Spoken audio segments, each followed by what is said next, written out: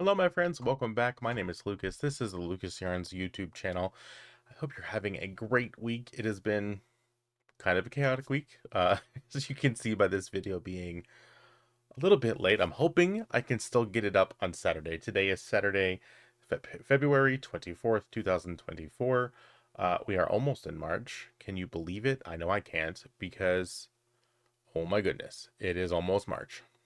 Anyway, so right off the bat, there's going to be very little crafting talked about this week because all of my crafting energy went this week into the blanket squares for the Roll the Dice blanket. You will see that update video on Wednesday of next week. Um, all of the squares are done as of today. I'm hoping I can squeeze in a little bit of something else between now and next week's video. But this week just went completely out of my hands. For a lot of different reasons, some of which I won't get into here.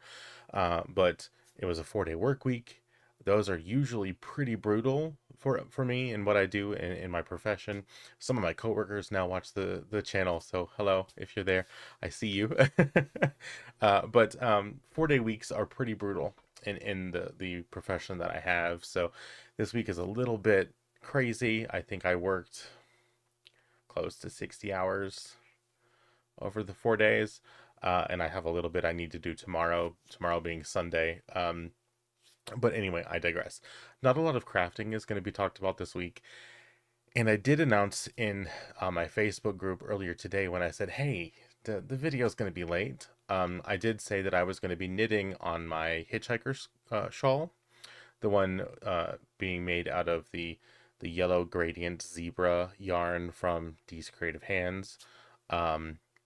That I can't actually do because I left the project bag in a different place.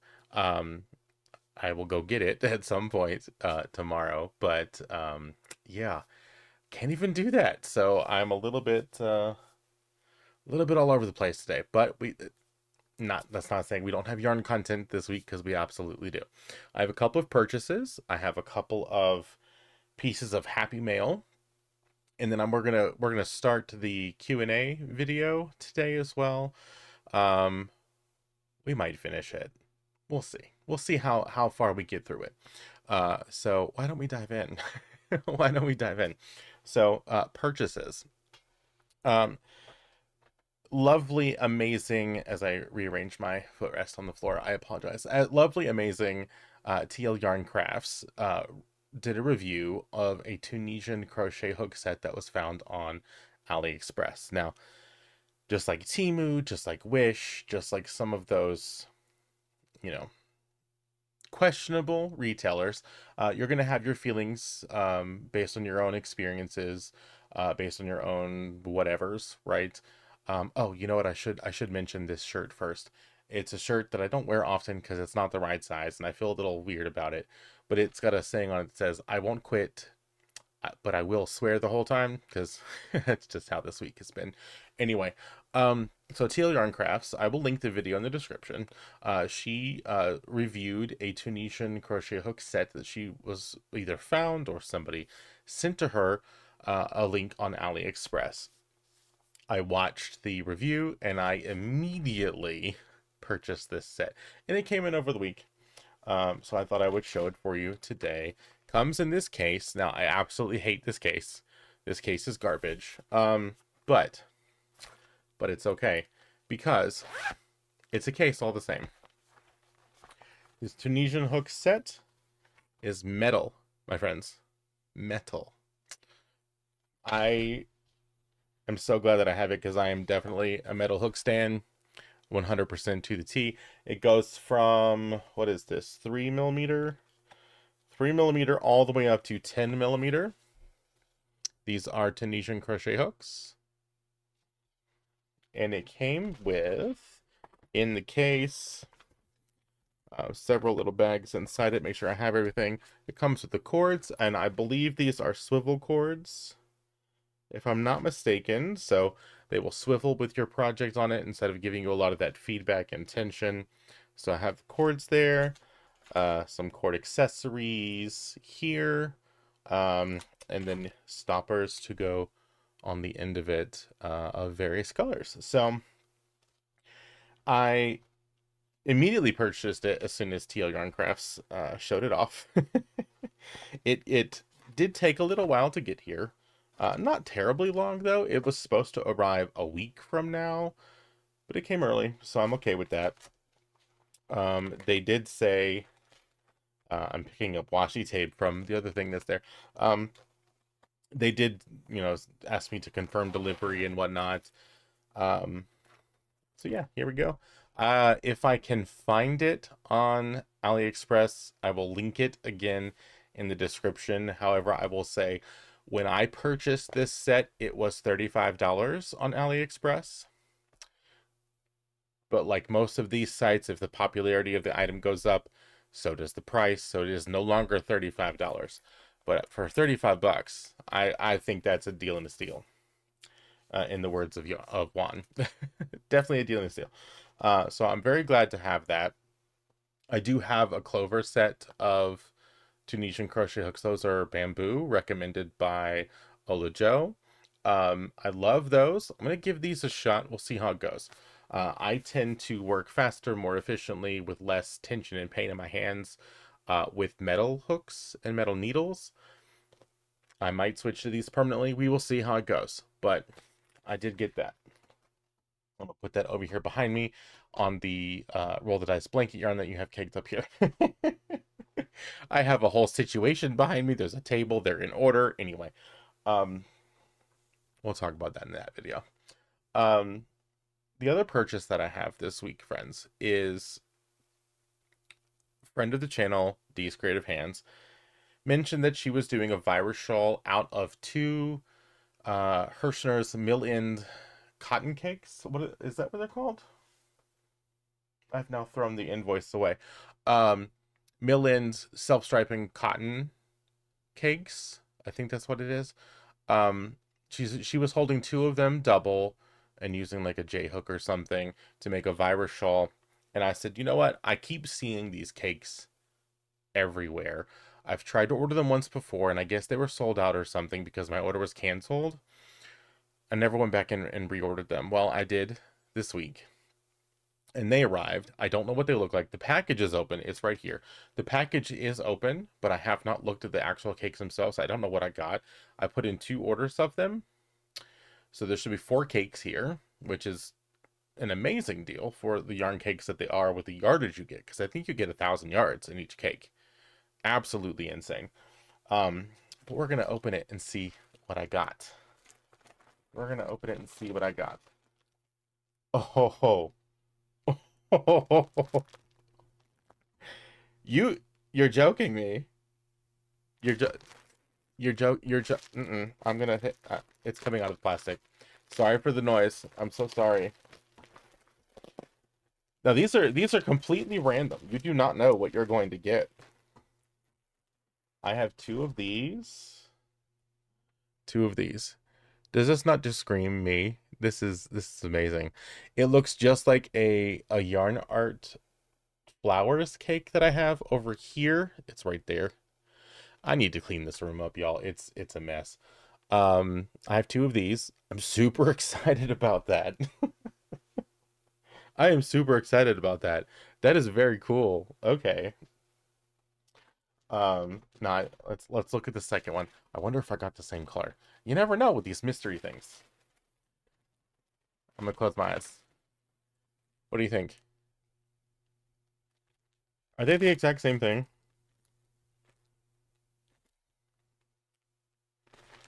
I'm actually kind of bummed about that.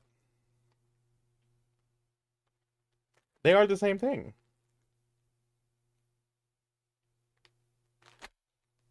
Hmm. Well, I have 4 of them now. What am I gonna do with that? I don't know. I'm actually really kind of bummed about that. Hmm.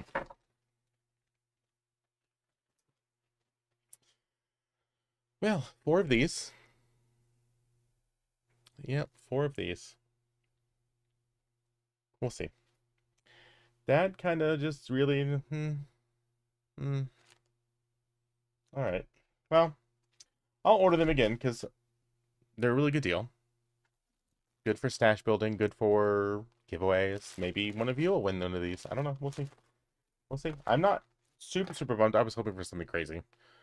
But that's fine. That is absolutely fine. I know at least one of them will get used in this house. So,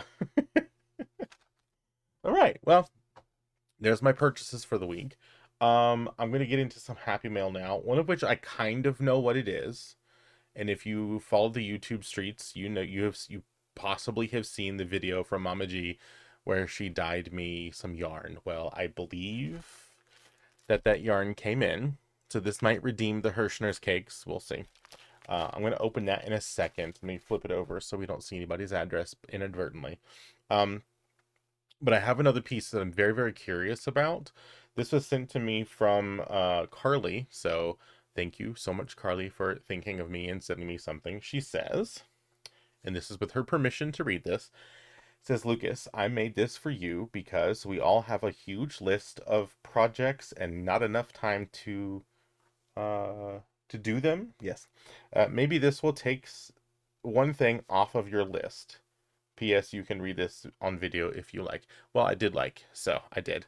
I did open this out of the package, so that we didn't have as much of the crinkling. Also, I didn't want to show anybody's address, and I could not find my marker that I used to black it out with, so I pulled this out of the package. Thank you for wrapping it inside that package. No spoilers there. I have no idea what this is.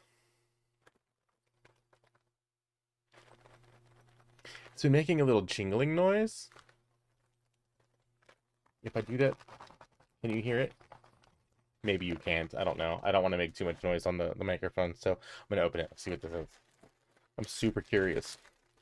Are you one of the people that like rips the wrapping paper off, or you just carefully open it? I switch between the two.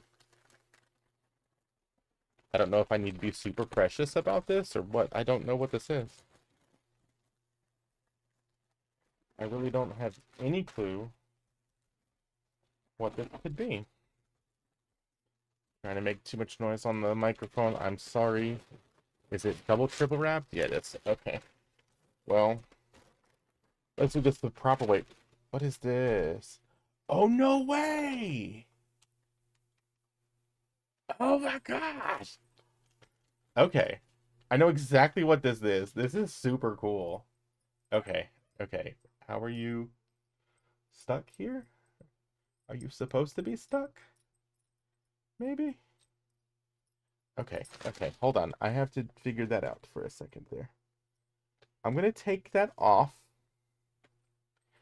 Am I going to take that off? Oh, this is beautiful. The stitching is immaculate. Yeah, I'm going to take that ring off right there so I can show it off in its full glory. I will put it back on in a second. I don't know if that's supposed to be on that ring or not. I don't think it is. Oh, I'm gonna take it off. I'm gonna take it off so I can show it and I can give it its full justice. This is so cool. Carly, you pay attention. You pay attention, my friend. I am so impressed. Oh, this is amazing. Okay, I'm gonna put that right there for right now because oh my goodness. In a video in the past, I mentioned making a stitch marker holder, and Carly decided to go a step further and do one herself. Let me get that there where it's supposed to be. This one is twisted around as well. I'm gonna fix that. Yep. You see this? Do you see this? This is so cool. This is amazing. So there was a YouTube channel that posted a jewelry holder using 2 dowels and some crochet, and I mentioned in a video that I was going to one day sit down and do one so that I can put all of the stitch markers that my friends from YouTube send me. And Carly decided to go one step further. I probably did all this with the jingling. Listen, okay, I will fix it. This is so cool. This is gonna go. I know exactly where this is gonna go. I'm gonna hang this right here. in that corner. You'll see it in every video. Every single video. It'll be right there. Maybe, actually, no. I will probably put it maybe right here on this wall. This wall does not get any sun, and I don't want the yarn to fade. It's so cool. All these little stitch markers, little kitties. That's a moth, I want to say. I love the stitch markers. This is amazing. Those are beautiful. I don't know where you got those, but those are beautiful. There's two more. I'll do a close-up of one of these. Well, if I could do it the right way. See the kitty? Maybe I put it a little bit back here. Kitty! I love it. It's so cool. So pretty. That's so pretty. Little fringe and little tassel. That's amazing. Thank you so much, Carly. This is so cool. This is so cool. So this is 100% going on one of those corners over there, so that I can show off all my stitch markers that my friends from the YouTube street send me. That is amazing. That is amazing, because I'll tell you right now where they're sitting at, because they're not really they're in a Pyrex bowl. They're in a Pyrex bowl. That's not going to do. Oh, this is so cool. This is so cool. I'm going to put that back on there. I'm going to put these two stitch markers back on here. And that is going to get hung pretty much as soon as I log off from this video, because I have a command hook and it's going somewhere on one of these walls. I don't know where, but it's going somewhere. That's so cool. That is so cool. Okay. There, I put that one back on there. I think that was in the right place. Look at that. I can't even, I can't. This is so cool. Okay. And your stitching is beautiful. Not that I'm judging your stitching at all, but this is gorgeous. Absolutely gorgeous. You have to tell me what yarn that is. I have some yarn cakes that look kind of like this. This is amazing. This is amazing. Are we on the same brain wavelength? Because the shawl that I showed last week, very similar. Very, very similar. This is so cool. I can't get over it. I can't get over it. Can you believe it? Can you believe it? I can't believe it. This is so cool. All right. Okay, I'm gonna put this down. Put this down, and we're gonna put it like right there, maybe, so you can kind of just see it right there in the background. We're gonna test it out. Maybe I'll put it over here in that wall. Maybe put it behind me. Maybe put it. I'm gonna find a place to put it. It's gonna be. I do have one of those over the door, like closet rack things right there that I hang my scarves off of, like this one. I hang off of that in the background. I was wearing this earlier today because it is 12 degrees outside. I have one of those, and I just hang my scarves off of that. Maybe I put it there, because then you'll see it in there. But then I have to get rid of the scarf. I'm gonna find something. We're gonna find something and somewhere to put that. Get that scarf out of the way. We don't need that. That, friends, is a garter stitch scarf stitched in all garter stitch, US 8 needle, 25 stitches for an entire Caron lava cake. That is 13.5 feet long of scarf. I do not know why I did it, but I did. It was a global personal pan pizza project, and we couldn't leave the house. What can I say? Anyway. Gonna take a sip of my tea. Okay, so Mama Jigir's package. I cut a corner off of this package because I wanted to try and get into it without ripping the yarn or cutting the yarn, because I know that there's yarn in here. And now I can't find the corner that I cut.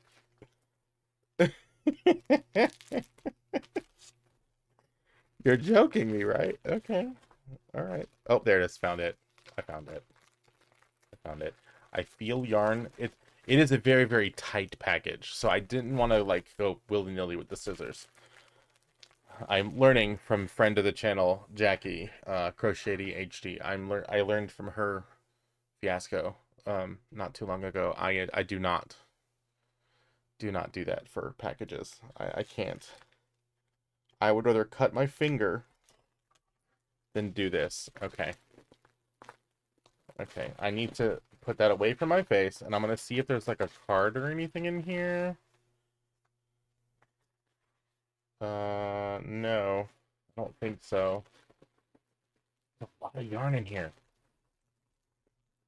Okay.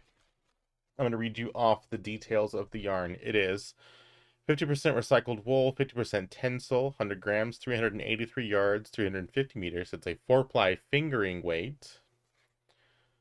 From Nomad?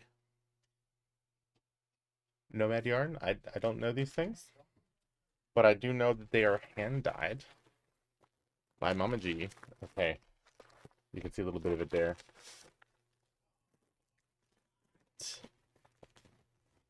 What in the world? Okay. Hand dyed with love by Mama G colorway soothing voices. Okay. Okay. I'm gonna start blushing in a minute. Good Lord, how many are in here? Okay. Oh, oh, did I hold on? I know that. Oh, there's a there's a little. Okay. I was just checking. Lucas, welcome to the YouTube neighborhood. Hope you like the colorway soothing voices. Much love, Mama G. Oh my goodness. Oh my goodness. Oh my goodness. Okay. We're going to show it here. There is some of this orange here. That's a little blown out on camera. It's like a burnt orange, like a almost like a terracotta orange, not quite that brown, with some blues and some grays right there hiding in the middle. I think that's where the blue and the orange met and made that really cool gradient gray right there. Look at this. Mama G, you did not have to do this. I'm so thankful. So thankful. This is gorgeous. This is absolutely gorgeous. Look at this. Can you even? I want to remove I want to see the hank without taking that off. So I don't want to take the band off until I know what I'm doing with it. Because there needs to be something special for this. Something soothing, something that is so cool. There is a video of Mama G dyeing this yarn, so you can see the process and how it was made. So I did see this before, but it's totally different in person. This is so cool. This is so cool. I have never in my life had yarn dyed for me, let alone inspired by me. That is I'm speechless.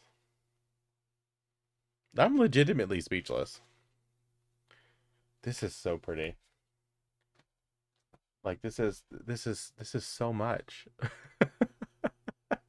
This is so much. This is so pretty. Oh my. Well, now I know why that package was so stuffed. I'm so glad that I cut that corner and like did the oh my goodness. This is so cool. Thank you, Mama G. Oh my. This is just really cool. I never in my life would I have imagined that even that mm-mm, never in my life would I have imagined. I'll tell you this though. It is way better than this cake. Look at that. I'm so excited. Mm.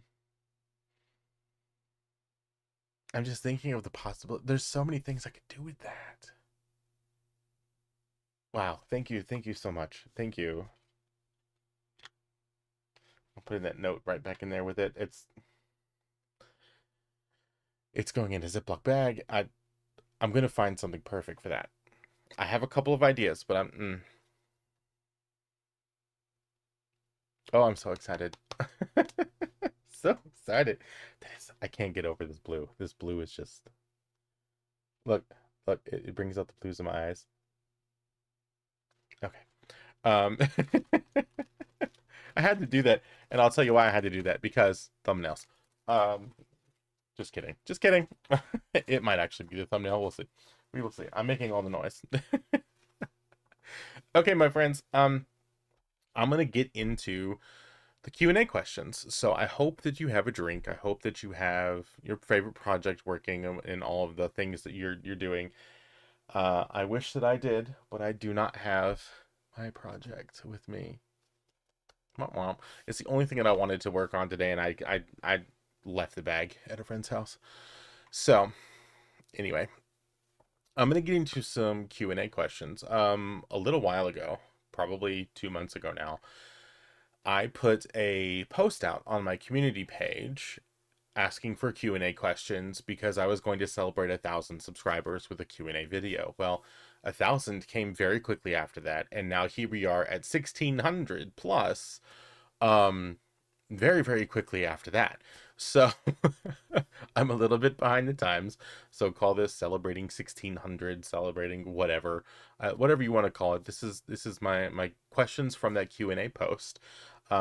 There are 5 different categories that I've organized the questions into, and me being me, I have a spreadsheet. There's a whole thing.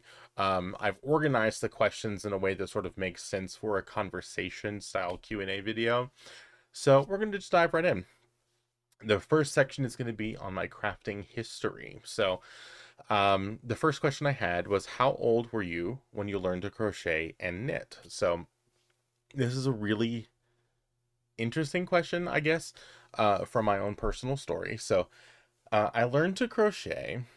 It was at least the year 1998. I want to say it was 1999. The reason I say that is because I can't remember exactly what year it was, but I know why the catalyst started for me learning how to do this. I had a friend group. One of my friends, Anne, you might watch the channel. Hello. She used to bring her knitting to school, and I just thought it was so cool that she would make all these things for our friend group and her family, and it was cool watching her progress in her projects and how these things are going, because we would meet every day before school. We would either go to the library, or when we all started driving, we would go to Waffle House every morning. Like, there was a whole thing. um but um that started my conversation with crochet and knitting specifically, because I knew that my aunt um, was a very, I don't want to say prolific, but she was a very crafty person. She loved to crochet, and I used to see her crochet all the time. So I went to my aunt and I said, will you teach me? So we sat down, and she taught me how to do a granny square and this blue boy hook. It's a new boy, not an old one. It's a newish one. Um, well, I don't know how new it is, but it's new-ish because it doesn't have the quotation marks. This was the first hook that I bought. This was the first hook that I ever used. My first project that I made was a never-ending granny square blanket. It was out of just random yarn that I picked up either from her stash or from I think it was Walmart at the time, and I sat down and made this giant blanket. Literally just kept going because I didn't know how to stop. I knew how to start a project, and I knew how to add on new skeins of yarn, because she taught me how to do that. And then I never learned how to tie off and weave in the ends. So my very first project, it just kept going and going and going. This was huge. It was big enough to cover a king size bed as my first project, and I think it took me a month. It took me forever to do with this hook. I was watching some YouTube channels at the time, No, I'm sorry, that came before then. Um, the YouTube came in later, but I remember taking this hook specifically later on, watching the Crochet Geek, Teresa Richardson. Her channel is long gone, but she taught us. She was the first one to do pencil grips on the hooks, and also the air tubing for fish tanks.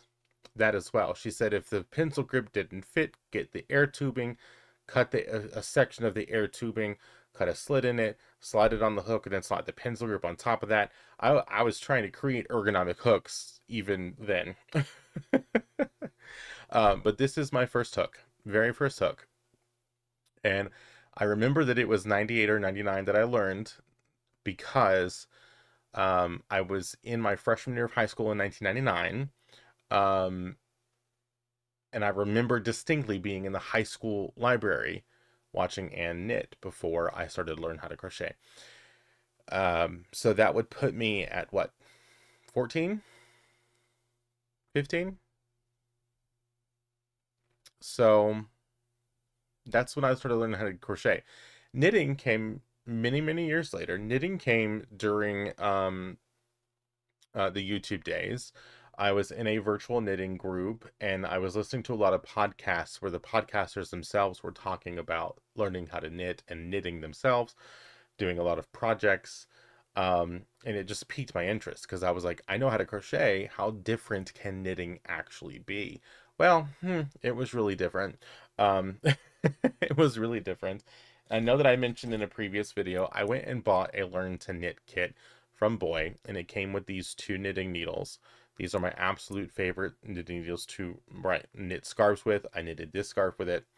Um, the the process of learning to knit for me was very fast. Um, and I'm still not sure that I do it correctly because I found a way to make my stitches look the way that everybody else's stitches do. I'm an English style thrower knitter, but I do think my tension is very, very tight. I do think that I do some things with a lot of extra movements that I shouldn't be doing because I taught myself how to knit. So if I ever do a knitting tutorial, um, it's going to be a little because I don't know if I'm doing it right. I am considering this year trying to learn how to knit continental style or even Portuguese style, where the yarn, working yarn, is around your neck or on a knitting pin attached to your clothing, because uh, I don't get this problem with crochet, so I can crochet for hours and hours and hours with no issues. I do take breaks and do stretches and things, but I find with knitting, especially with finer gauge yarns, I get a lot of tension pain in my arms and in my hands, and I don't want to continue that. So I'm considering changing my knitting style as a result. Um, so yes, it was probably 10 or 11 years ago now that I started teaching myself how to knit through YouTube videos, primarily from Very Pink Knits, Stacy Perry.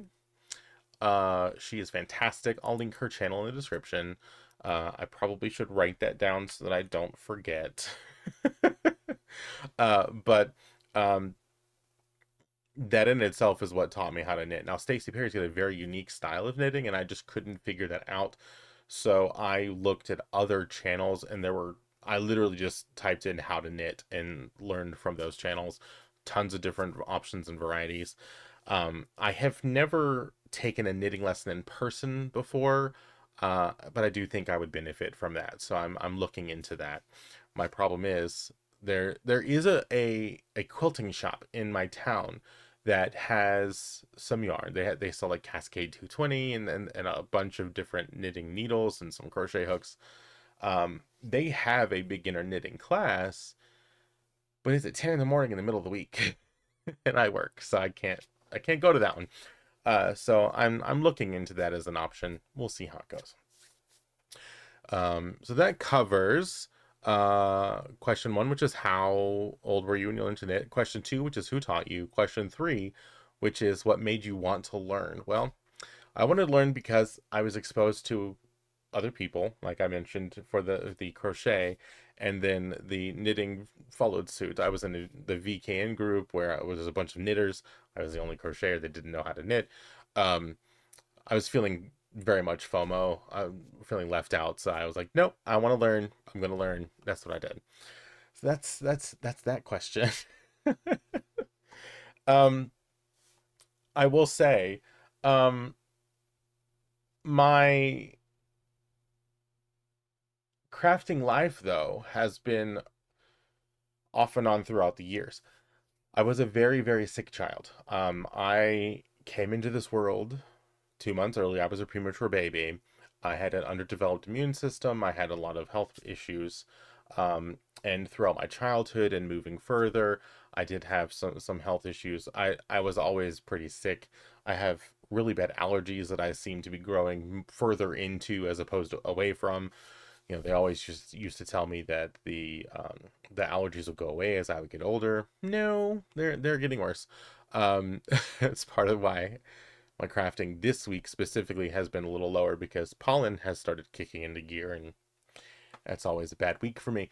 But so as a result, like my mom and my grandmother, all of the women in my life, um, they were always looking for things to give me to do.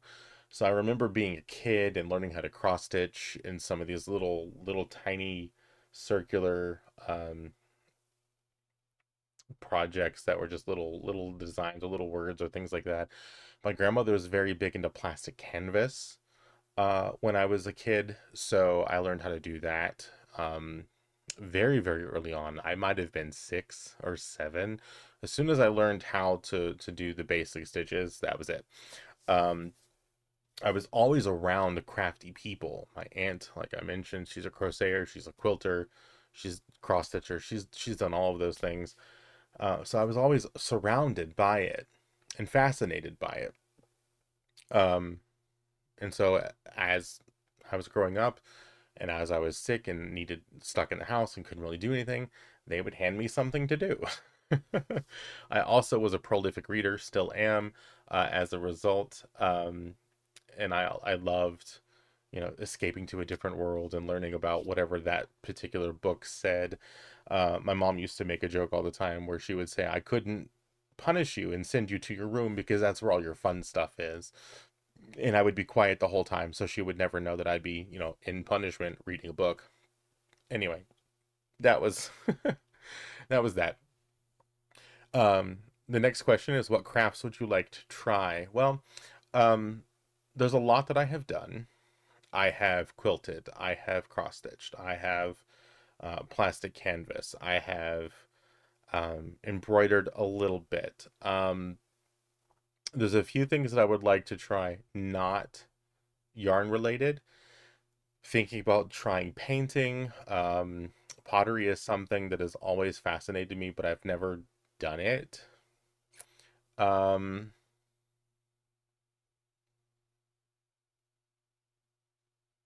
there's some woodworking things that my family has been adjacent to for a very long time that I would like to do. Scroll saw work. One of these days, I will show you on this wall behind me. There is a scroll sawed picture of uh, Mary and Jesus that my grandfather made. I grabbed it from the house when he died. I was like, nobody's taking that. That's mine. But he also made this giant.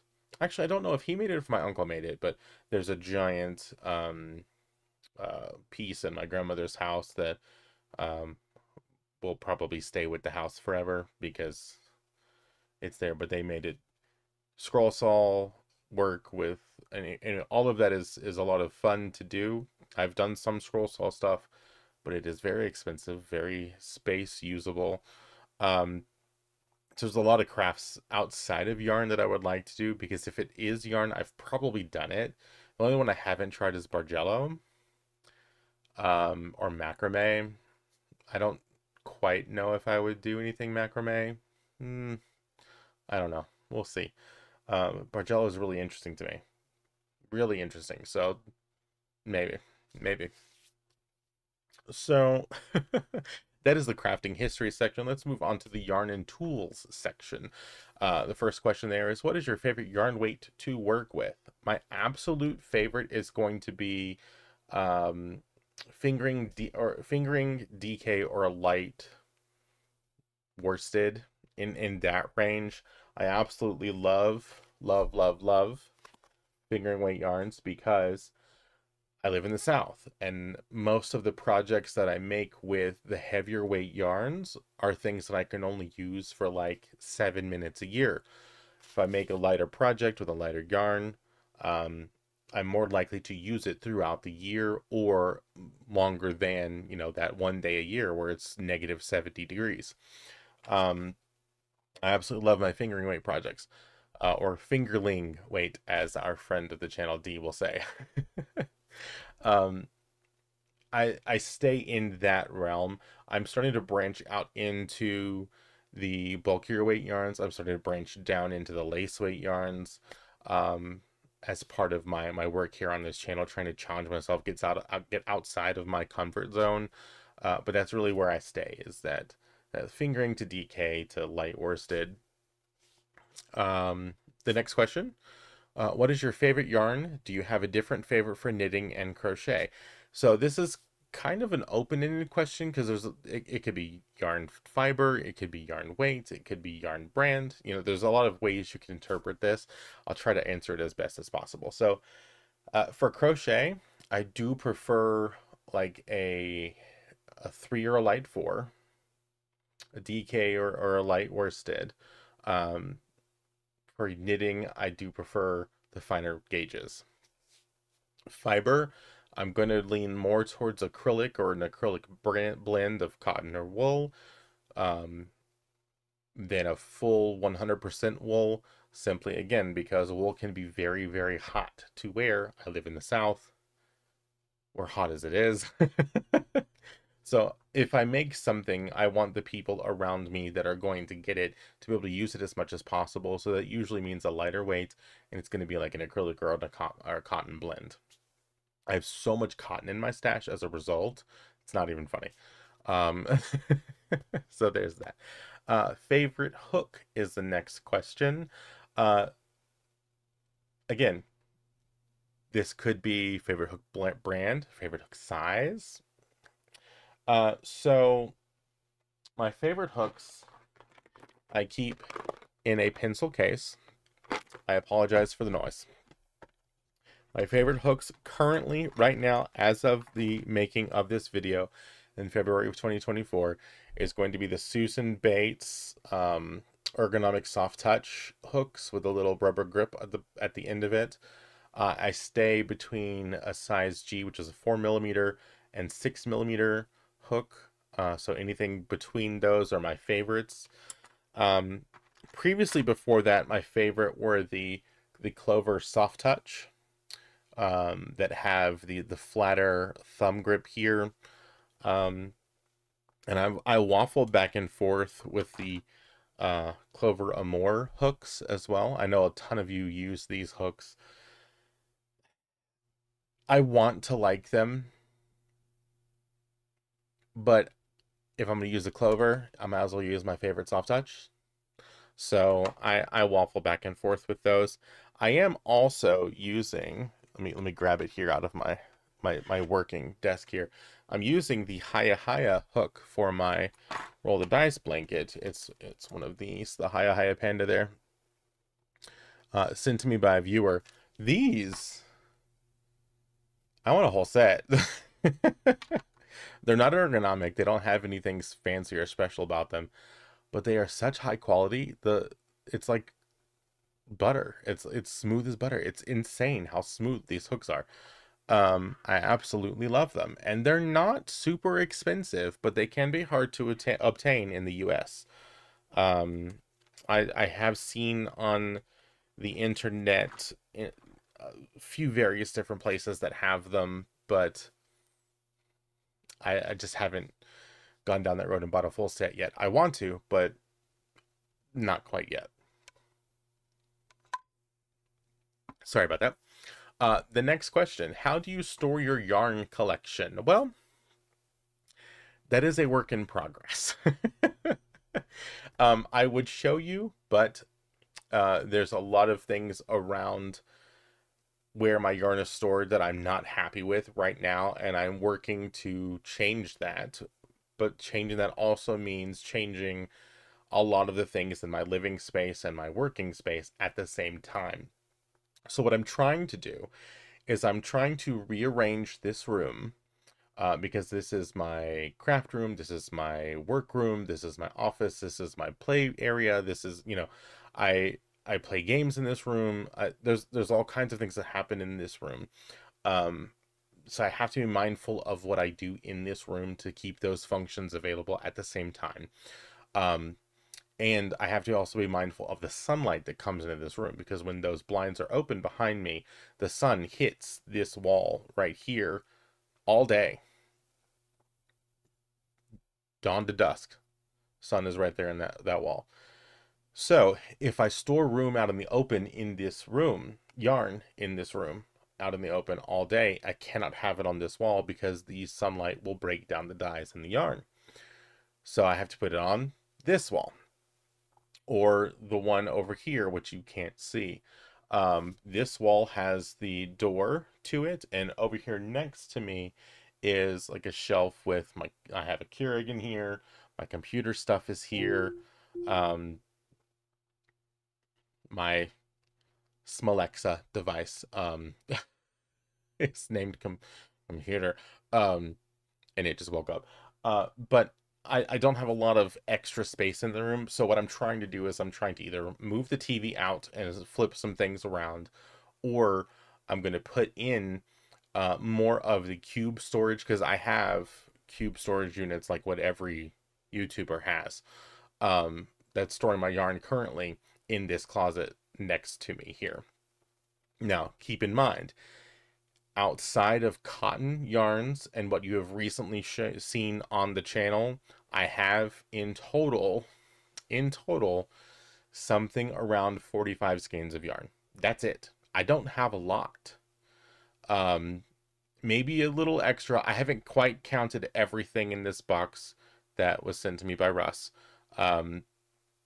And I don't count the blanket yarn, so it might be closer to 80. I don't have a lot of yarn, but to some of you, 80 skeins is a ton of yarn. I get that. I've been in both places, right? It wasn't very long ago that I could not afford a single skein of yarn. So my yarn stash is not impressive. I don't have a yarnscape. I don't have the amount of yarn that would make that look good. And if I put it on camera right now and showed you, it would be mostly empty squares and empty shelves, and it just wouldn't look all that great. So until I figure out what that's going to look like, what that's going to be, beef up my stash a little bit, that's what we have. So it is currently in the closet.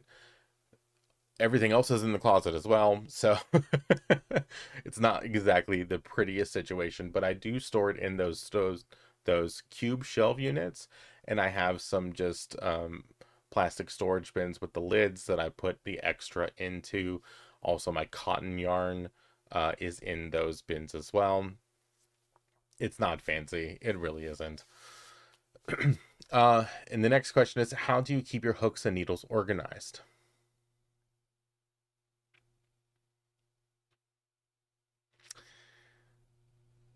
Let me tell you about my shame. Can't believe I'm gonna show you guys this. Okay. Overflow hooks are in a cup.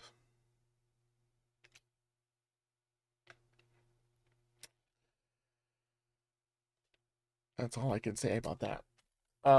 My favorite, most used hooks are in a pencil case just like this. Also in this pencil case, I have a needle gauge, I have some scissors, I have some needles, I have a flash drive that has a lot of patterns on it.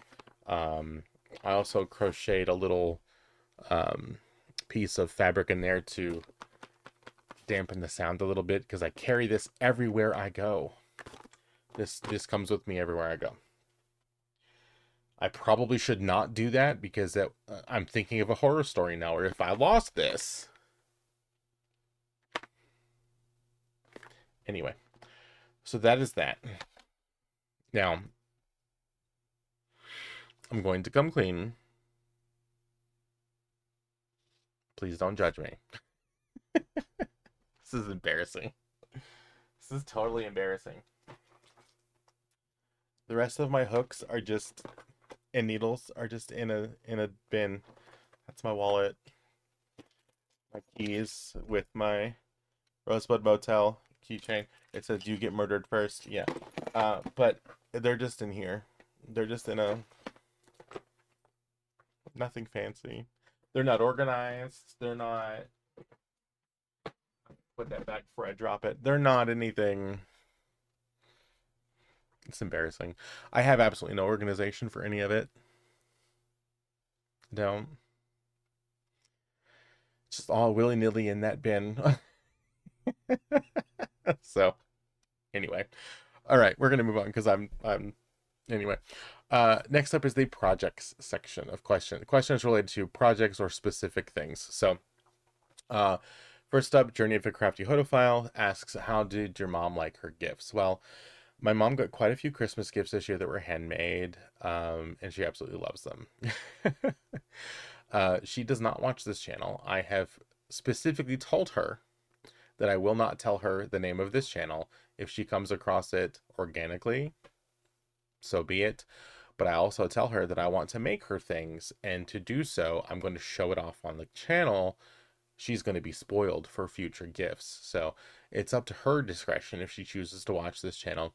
But yes, the Labcan that I made her with the border, and the Midnight Windows shawl, triangle scarf situation that I made, the pumpkin pie shawl, as you will. She absolutely loves that. And there's a couple of other items that I've given her that I've made from this channel, that she absolutely just uses all the time. We are in a pretty drafty house, and on days where the winds are high, like today, part of the reason why this video is so late is because the power has gone on and off like 18 times today because the winds are very high. Anyway, she absolutely loves them. That was not always the case with the handmade stuff that I had made over the years, because I have never been the greatest at making garments. We're branching into new things and doing more things, so we're learning. I remember making her a hat, which was just a very basic single crochet hat, and it was like the fabric was so tight, and it was awful. And she looked at me and she was like, "I'm not wearing that. I'm never gonna wear that." We ended up donating it. Um, I've never been the greatest at making wearable garments for adults. Now, children is a whole different story. Um, excuse me. So that is where that is. She absolutely loved her gifts that she got, and she will continue to do so throughout the year, because I did do a little bit of yarn dyeing, or yarn buying. I'm not dyeing yarn, don't get excited. Um, I did a bit of yarn buying last weekend for future projects for this channel, because I wanted very specific colors that I didn't have yet. You'll see that maybe in next week's video. Um, but yes, she absolutely loved them. The next question, from Journey of a Crafty Hodophile was, what was your least favorite item to make? Um, I have to take a breath for that, because the thought of it was... Anyway, I had a friend, um, who gave birth to a little girl, who did not stay with us for very long. I made the funeral outfit that she wore. I hated every minute of it. Hated every minute of it. But when somebody asks you to do something like that, you do it. And I did. And I was honored to do it. But I hated every minute of it. 100%. So I didn't take a single picture of it. I did not want any of that memory. Anyway, so to follow up with that, what was your favorite item to make? Well, um, many years ago, a friend of mine and I were joking about how cool it would be if I made a pair of fuzzy dice for his car. And I did. I made it out of some bright neon Red Heart Super Saver with a gray, like a dark charcoal gray for the tie between them and to sew the squares together. I stuffed them with plastic shopping bags because I wanted it to be firm, but I knew that it wouldn't be something that somebody would play with a lot. I wanted it to be firm and maintain that shape, so I used plastic shopping bags that I shredded so I could stuff it in there and get that square um, shape. I thought of it after the fact, but I should have used plastic canvas to get it perfectly square, but it wasn't. That was my absolutely favorite thing to do that I've ever done, just because of the reaction that it got when it was opened. Um, yeah, that was my favorite thing to do. I will do an instructional video on how I put those together because I've now made several since then. If anybody would like me to, just let me know in the comments. They're not difficult to do. They're just super fun. Uh, dream item to make is the next question. A dream item for me to make would be a, and this might happen this year, a wearable that I am comfortable in wearing either outside of this house or just in general, something for my size. I'm a fluffier person.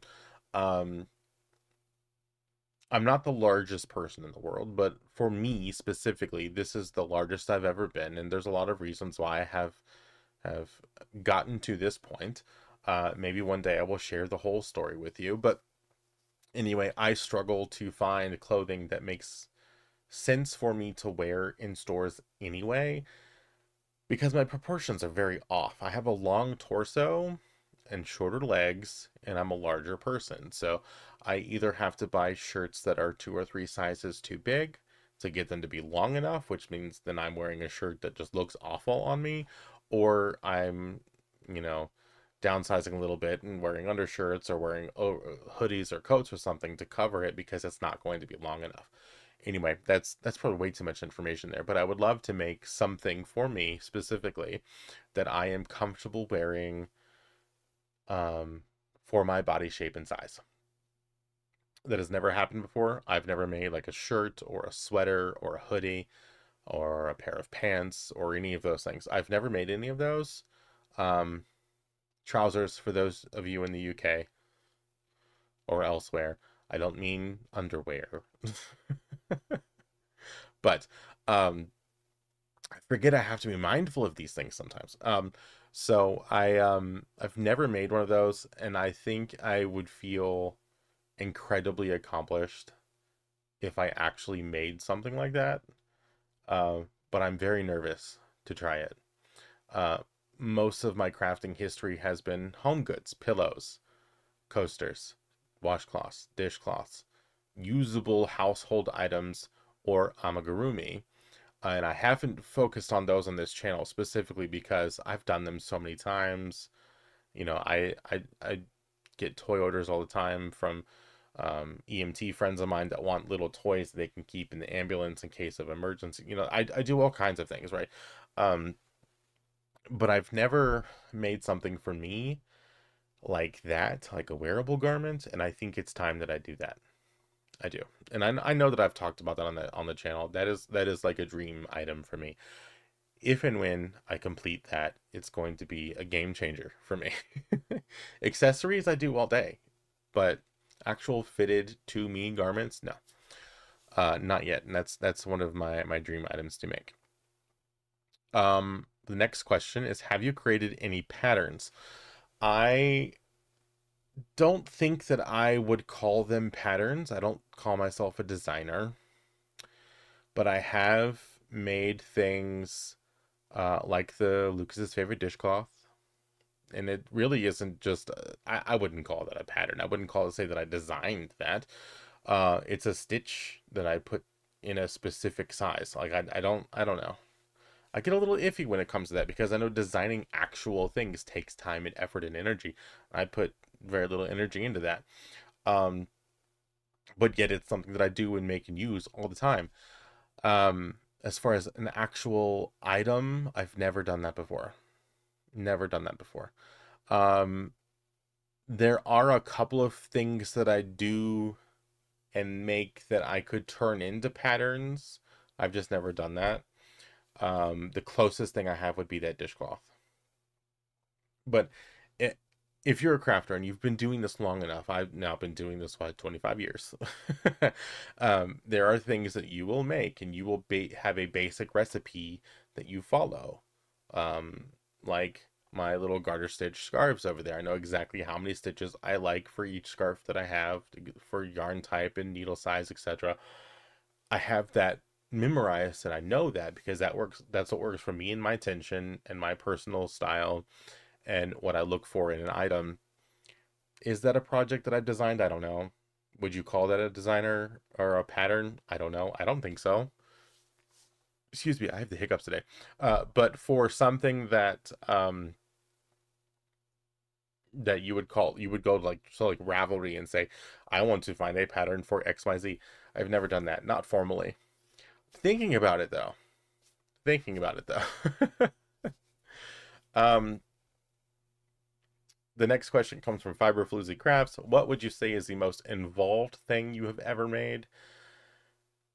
Um, that's a tough one because there's a couple of things that could fit into this. So before the pandemic, I would make a gift set for preemies. I would do a crib blanket, I would do diaper covers, I would do booties, I would do mitts, and I would do a hat for preemies. And I would do a full set of them, and they would be coordinated in all of the things and put them together, um, wash them appropriately, seal them in containers, usually Ziploc bags, take them down to the hospitals, etc. They would usually wash them again anyway, but I want to be absolutely double sure if I'm going to make something and deliver that to a hospital that they can use it. So I would do that, and I would do probably 30 or 40 sets of those a year. Um, at one point, I did like 10 or 12 in a month, really just depending on how much time I could give to it. I used to do that all the time. Used to do it all the time. And I would be able to donate it to hospitals. Well, when the pandemic hit, they no longer take donations, at least in the area that I'm in. So I've stopped doing that. But those were very involved, very involved. But is it the most involved thing? I don't know. I was part of a yarn bombing um, installation at one point where we went into the town that it was in, and beforehand we measured things like tree trunks and telephone poles and benches. We measured a bunch of things and went back home and made squares and rectangles and all kinds of things that we could stitch together quickly, um, to then go to this street because we got permission to do it as part of an art installation. Um, we all showed up one day with all of our stuff and just blanketed that street with yarn. That was the most organization wise that I've had to be involved in something. It wasn't a difficult stitch to do, but it was something that took a lot of effort and energy and time to put together, to make it happen. There were about 20 of us that got together and did that. It was really cool. I would love to do something like that again, but I don't know if it'll ever happen again. Um, at least not right now. Last in the project section is a question that is favorite crochet and knit stitch. Um, so my favorite crochet stitch is one that you don't see often. It is, and it depends on who you ask what you might call it, but is a wide half double crochet because if you put it in subsequent rows, it creates a staggered texture that looks really cool. You should look it up. It might have a different name, but it's the wide half double. And then the knit stitch that is my favorite. Um, I really like stockinette. Stockinette is where you um, knit stitch on one row or on like the front side, and on the back side you purl. So it creates those little V's in it that you see in knitted fabric. I'm trying to see if I have anything that might be usable to demonstrate it. Kind of. Okay, I will show you. They look kind of like these V's here, just in the fabric. Um, that's my favorite to do because if you do it in the round, it's mindless and it looks great. So not very complicated. I don't like very complicated things as my quote unquote favorites. I will do them depending on the pattern, but it's not what I'm drawn to. Those are not my favorites, but those two are. Quick break. quick drink break. All right. So the next up is YouTube. And the question comes from Journey of a Crafty Hodophile. The question is, what was your last YouTube channel about crochet? So I have had a handful of YouTube channels over the years. My very first channel on YouTube was for crafting. It was called the Brochet Podcast. Bro as in boy, bro, bruh, whatever you want to call it. Brochet. And that I started when I was part of that virtual knit group, where I would talk about knitting and crochet projects. I think even in that channel at one point I showed off the fuzzy dice that I made for my friend, the first ones that I made. I actually ended up having to walk away from that channel after a while because, and this is not anything against the YouTube community as a whole, but I got the attention of some very sketchy people, which happens sometimes in YouTube. And those people kept giving me a lot of really negative feedback. And at the time when I was making the channel and the situations in my life that were happening, that kind of feedback really sent me completely downhill. So I had to walk away from it for my own health. And I'm kicking myself for this now, but I did take those videos completely down. I deleted them. They're gone completely. I wanted to bring them back for this channel, like re-upload them and say, you know, from the archive, this is Lucas from 10 years ago. I just couldn't find them.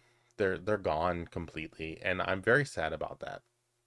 So that was my first channel. I do have a second channel that is kind of dormant right now. I might pick it back up again. I do have a video gaming channel where I focus primarily on quote unquote cozy games. So Minecraft, Stardew Valley, there's a number of different games, not so much the violent types of games, even though I have played them on that channel. Um, and I do sometimes play them in my own personal time.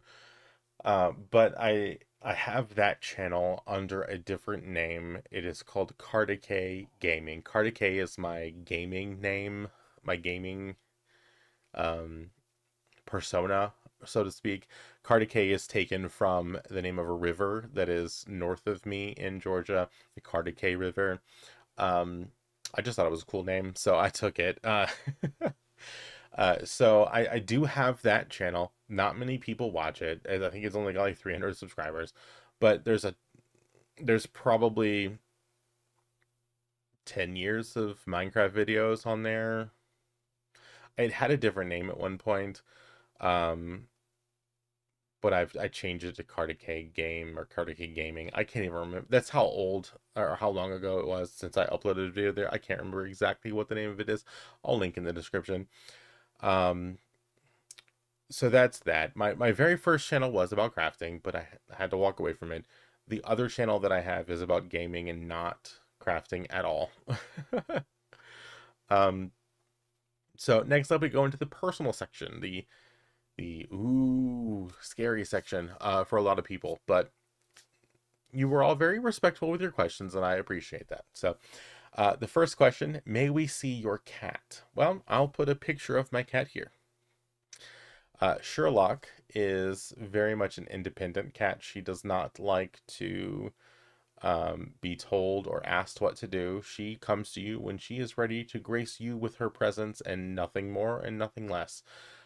She sometimes will come and sit here on the bed behind me while I work all day, soaking up the sun, because remember, the sun comes in that window all day.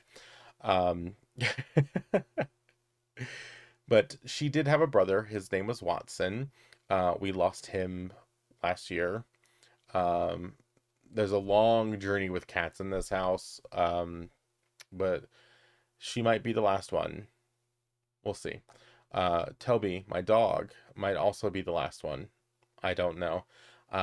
We just got we have too many other things happening right now to care for elderly animals, and we have Toby, he's getting up there, and Sherlock is not too far behind.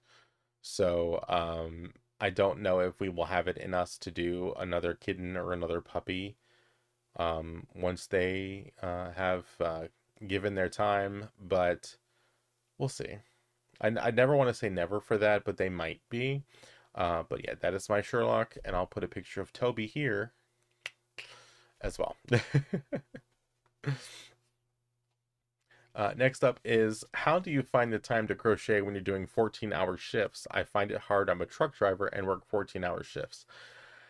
Sometimes you don't. Sometimes you don't, my friend. The worst part about it for me is that I've now added YouTube to the mix. And if you're not a content creator, you might not understand this, but there is a pressure to create and to do more and to make all the things as soon as you start making YouTube videos. Um, Especially if you gain a lot of attention and a lot of interactivity with the people that view your videos. You want to produce more because you want to make more videos. And the stress for that specifically sometimes takes a little bit of the joy away from it. I'm not saying that's necessarily a bad thing, but it does sometimes feel like a chore sometimes. And when you add in the fact that I'm working sometimes 12, 14, 16-hour days, depending on the needs of what's going on at the time, I don't. I will put the hooks down. I will put the needles down and walk away from it for a few days. So there are some times on this channel where you will see, like this week, not a lot of things happened. I made my squares, my blanket squares, which are right here. But that's it. I didn't make anything else. There was no time for this week. Next week, I have Friday that I've taken off of work, and I have the following Monday that I've taken off of work. So I might spend those 2 days completely diving into yarn somewhere. Um, but yeah, so sometimes you just don't have the time. It just doesn't exist. Um, and depending on the other things that are happening in this house, I have even less time sometimes. So there's that. Sometimes you just don't, and it's okay to walk away. Don't stress yourself out. These are hobbies. These are meant to be fun. These are meant to be enjoyable. And if you're not enjoying it that day, don't do it. Don't do it. The next question is, do you have any other hobbies? What do you like to do while you're crocheting or knitting? Well, I do have other hobbies. I live in a very rural area, so I like to go on day trips to other places. One of my favorite places to drive up and visit would be the Skyway in Tennessee. Um, I like to go people watch somewhere. There is a botanical garden near me, that is very near me, actually. So near that I buy a yearly pass every year. Um, there's a botanical garden that I like to go to. I just go and people watch, just hang out for the day. Um, I like to watch pretty much any kind of TV show you can think of. I'm on an like an anime kick right now because of some of the things that are going on in my friend group. But um, I love to watch TV. I love to watch movies. Movies are really where it's at for me, though. Um, as far as what I like to do when I'm knitting or crocheting, one of my things that I love to do right now specifically is, instead of putting on a movie that I've watched 300 times and having something on in the background, I'll go on YouTube and I'll search for um, reaction videos to somebody watching that same movie. So say I want to watch a classic like Steel Magnolias or Fried Green Tomatoes or The Fifth Element. My tastes are all over the place. Uh, Say I want to watch one of those. Well, instead of watching the movie myself, I'll put on a reaction video of somebody on YouTube watching that movie and recording the reaction to it. So it's like I'm having almost like a conversation with that person watching the movie instead of doing it myself. I will do that. I was actually just watching somebody watch um, Silent Hill 1 and Silent Hill Revelation earlier today while finishing my squares. No spoilers. I almost just showed you. No spoilers. Um, I was finishing the borders on my squares. Um, and I was watching that today while I was going through the day, and it was an enjoyable time. It was really fun. If you've never seen a reaction video before, I highly, highly, highly, highly, highly suggest that you go and find somebody watching your favorite movie because it changes the experience of the movie for you. Instead of you watching the movie or even in person watching it with somebody that you know, um, there's a really fun aspect to going and watching somebody you've never met before watch the movie that you love and see if their take from it and what they react to is the same thing that you do.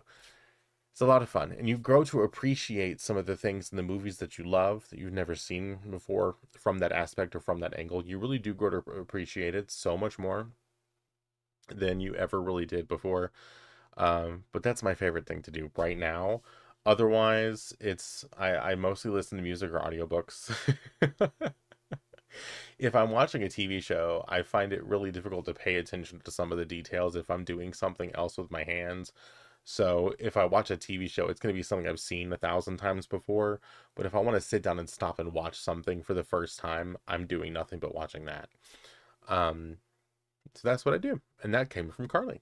Um, Last but not least, last but not least, are you from Georgia? I don't detect a Southern accent. Well, I get comments on that all the time. Yes, I am from Georgia, born and raised. Uh, I have lived here most of my life, actually. So the reason you don't hear a lot of an accent, um, and you hear my mom, very thick accent. You hear a lot of my friends, very thick accent. The reason you don't hear a lot of accent out of me specifically is because I went through decades of stage training, voice training, vocal lessons, um, learning how to project my voice, learning how to um, be as what's the word I'm looking for? Um,